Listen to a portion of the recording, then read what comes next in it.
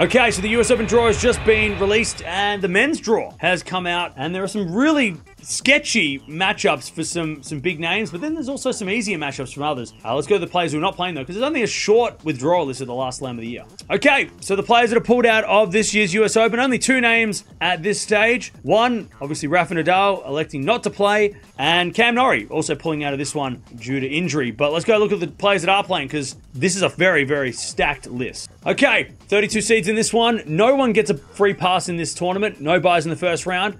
Jannik Sinner, number 1 seed. He gets McDonald in the first round. Winner of that will take on either a qualifier or Mickelson in the second round. And then you got a qualifier taking on Wawrinka. Winner of that will take on either O'Connell or the number 26 seed Jarry in the second round. Then you got Feast, 24th seed, taking on Tian. Winner of that will take on either Munar or a qualifier in the second round. Then you've got Purcell taking on Vukic. Winner of that will take on either Sonigo or 14 seed Paul in the second round. I gotta be honest, I think Sinner's draw is okay. I wouldn't be that... I mean, after winning Cincinnati, I think Sinner's got to like that draw. It could have been worse. Could have been worse. But you got to watch out for Sinner in this section, obviously. You got to watch out for Paul. Has done well here in the past and has done well in hard courts in the past. I got to watch out for Jarry, but Jarry's not been in good form lately. So I don't think Jarry's as big of a threat as maybe people think he is. And also Feast, got to watch out for him as well. And I'd be watching out for Wawrinka. Obviously, Stan the man, got a wild card. Won this tournament, has had some big wins over Djokovic at this tournament. Next section of the draw, you've got the number 11 seed Tsitsipas taking on Kokkinakis. Winner of that will take on either Borges or a Correa in the second round. Then you got Schoolgate taking on Daniel. Winner of that will take on either Menzik and number 19 seed Auger-Aliassime in the second round. Then you've got number 31 seed Kabali taking on Duckworth. Winner of that match will take on either Bergs or Kotov in the second round. Then you got Marozsan taking on a qualifier. Winner of that will take on either Lajovic or 5 seed Medvedev in the second round. I feel like all the seeds in this section have terrible first rounds. All of them could lose in the first round. I mean, based on their form, both Tsitsipas and Medvedev have been terrible lately. And they're both going to play awkward first rounds. They might, I mean, we might have some carnage in this section. But obviously, you got to watch out for Medvedev. Made the final here last year, beat Alcaraz along the way. Got to watch out for Tsitsipas. Never really done well in at the US Open. Then you got to watch out for FAA. Probably the most informed player in this section. All right, next section of the draw. You've got Alcaraz, number 3 seed, taking on a qualifier. Winner of that match will take on either Shapovalov or Van der Zandschulp in the second round. Chapo, Alcaraz, second round. Then you got Diaz Acosta taking on Gaston. Winner of that will take on either Zhang or Draper, the number 25 seed in the second round. Then you've got Tabilo, 22nd seed, taking on Goffin. Winner of that will take on either Chorich or Mannarino in the second round. Then you got Fognini taking on Mahach. Winner of that match will take on either Mute or the number 16 seed Quarter in the second round. Alcaraz's draw, if he plays those seeds, Draper could be awkward third round. Quarter can be awkward fourth round. Alcaraz's draw just feels really weird. But you got to watch out for Alcaraz, obviously, in this section. You got to watch out for Quarter as well. He did win Washington a couple of weeks ago. Also, Draper. Got to watch out for him. He did beat Alcaraz in Queen's Club not too long ago. And also Tabilo, being good on all surfaces, but mainly he has done well on hard courts. This is where we are playing. But also watch out for Chapo. It does light it up and could light it up. Then you've got, next section, Demonor taking on Giron, number 10 seed Demonor. First time since withdrawing from Wimbledon. He's playing singles. Winner of that match will take on a qualifier because we've got 2 qualies going at it. Then you've got Novono taking on Altmaier. Winner of that will take on either Evans, number 23 seed Hashanov in the second round. I don't know why, but that feels like 5 sets to me, that one. Then you've got the 30th seed Rinaldi taking on Schweider. Winner of that will take on either Forbes or Safiullin in the second round. Then you got Lestian taking on Thompson. Winner of that match will take on either a qualifier, number 7 seed Hurkacz in the second round. This kind of feels like the injured section. You've got Hurkacz and Demonor, who have both been injured. Hashanov, who's had his injury problems over the time. Naldi might be the healthiest player in this section with the seeds. You still got to watch out for Hurkacz. You got to watch out for Demonor and also Hashanov. All can light it up. I mean, they've all made quarterfinals of slams, so you got to give him that. Also, watch out for Rinaldi. He might be the one who actually gets through this section. He might be the one. He's been pretty good this year as well. And of course, this section of the draw will take on the Sinner section in the semis, so we could be getting Sinner taking on Alcaraz. Maybe you want to go with Sinner taking on Hurkacz if Hurkacz's knee comes good and he can somehow beat Alcaraz.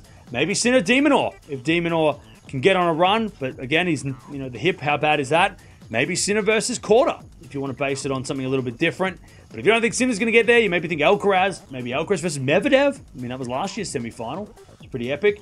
Maybe even Alcaraz versus Tsitsipas. Maybe even Alcaraz versus Paul, which has always been a banger. All right, bottom half of the draw, we've got the number 8 seed, Ruud. He will take on a qualifier in the first round. Winner of that will take on either Monfils or another qualifier in that section. So Monfils versus Ruud second round. A lot of qualies in this section. You've got a qualifier versus Baena. Winner of that will take on either Song or the number 27 seed Bublik in the second round. Then you got Humbert, the 17 seed, taking on Montero. Winner of that will take on either Stricker or Comasagna in the second round. Then you got Ramos Vanolo taking on Berrettini. Winner of that match will take on either Ugo Carabella or the number 12 seed Fritz in the second round. This is open. This feels open, this section. The top players that are there are not in form. And there are a couple of awkward unseeded players. You've got to watch out for Ruud. You've got to watch out for Fritz. You've got to watch out for Humbert. I would also watch out for Bublik, even though he hasn't been great lately. Still got to watch out for him. Can be dangerous. Unseeded players are where it's at, though. You've got to watch out for Monfils. Just beat Alcaraz last week. And also Berrettini. Very good chance that those two could make a run here. They could even play each other. Next section of the draw, you've got number 15 seed Bruna taking on Nakashima. Winner of that will take on either Kazo or Carreño Busta in the second round. Then you've got Nishioka taking on Kecmanovic. Winner of that will take on either Opelka, the number 18 seed Musetti in the second round. Then you've got the number 29 seed Cerundolo taking on Ovna. Winner of that will take on either Piracat or Echeverry in the second round. Then you got Muller taking on Walton. Winner of that will take on either Rusevori or the number 4 seed Zverev in the second round. I don't know. I think Zverev's draw is not... It's awkward. Yeah, Rusevori could be awkward, and, Runa obviously there, and, Musetti and Opelka, and, there are some awkward players, but I don't know. I think Sasha's definitely got an opportunity to make the semis, at least. But you got to watch out for Zverev in this section. You got to watch out for Runa. Also got to watch out for Musetti. Has been in good form over the last couple of months on all surfaces. And also Cerundolo, can light on fire, can play on hard courts, not just a clay quarter. But also watch out for Opelka. I feel like he's very awkward. And also Carreño Busta. Carreño Busta could be very, very good. He made a semi-final here in 2020. And the bottom quarter of the draw, we've got number 6 seed Rublev taking on Vilch. Winner of that will take on either Eubanks or Rinderknecht in the second round. Then you got 2 qualifiers going at it. Winner of that qualifier battle will take on either Fucsovic or the number 32 seed Lehechka in the second round. Then you got Baez, the 21 seed, taking on Dadiri. Winner of that will take on either Nagel or Grigspor in the second round. Then you got Hichikata taking on Fokina. Winner of that will take on either a qualifier or the number 9 seed Dimitrov in the second round. Look, I reckon this is a very interesting section. I reckon there could be really good third round matches potentially here. Very awkward for Rublev. If he's ever going to make it past the quarterfinals, I don't think this is going to be the tournament. But you got to watch out for Rublev. You got to watch out for Dimitrov. You got to watch out for Lehechka. Very, very good in his comeback last week. I'd also be watching out for Baez, not known for his hard-court tennis. But yeah, this section's interesting. I don't know if the unseeded players are super dangerous compared to the seeds. Then the bottom half of the draw, the bottom section of the bottom half of the bottom section. You've got number 13 seed Sheldon taking on Dominic Thiem first round. Crazy first round. Winner of that match will take on either Nardi or Batista Agut in the second round. Then you got Shevchenko taking on Kopfer. Winner of that would take on either Kovacevic or the number 20 seed Tiafoe in the second round. Then you got Popper in the 28 seed taking on Kwon. Winner of that would take on either Martinez or a qualifier in the second round. Then you got Jarrett taking on Struff. Winner of that would take on either a qualifier or the number 2 seed Novak Djokovic in the second round.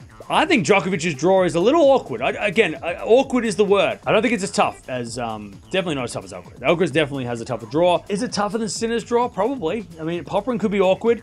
Sheldon, and Tiafoe are going to bring the crowd. So, Djokovic playing in front of the crowd is going to be a massive factor if he plays one of those guys. But you got to watch out for Djokovic. Of course, you got to watch out for Popperin as well. Just won in Canada. You got to watch out for Tiafoe. Just made the final in Cincy. A lot of players in form here.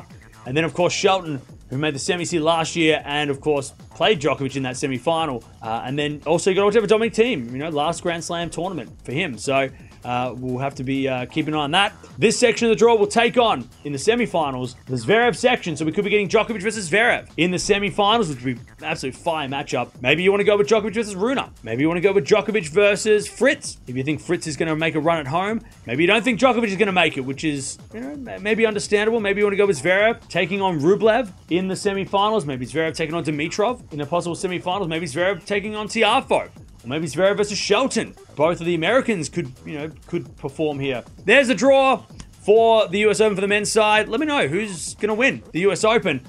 I feel like Sinner's draw is manageable, but also he's in form. He just won in Cincy. We all know what just happened with Sinner as well. Is that going to be a burden? Is that going to be a weight lifted off his shoulders? Maybe. Maybe Sinner reacts to that situation and is lighter because of it, because it's over. And everything's behind him. But, or maybe you want to go with Djokovic because he hasn't won a slam. He's probably really hungry. I don't know when the last time a GOAT didn't win a slam. in a year. That it would be a first if that was to happen. Maybe Alcaraz gets through the nightmare draw if you want to go with him. But man, it's an interesting draw for the men's side, and it's all going to kick off on Monday.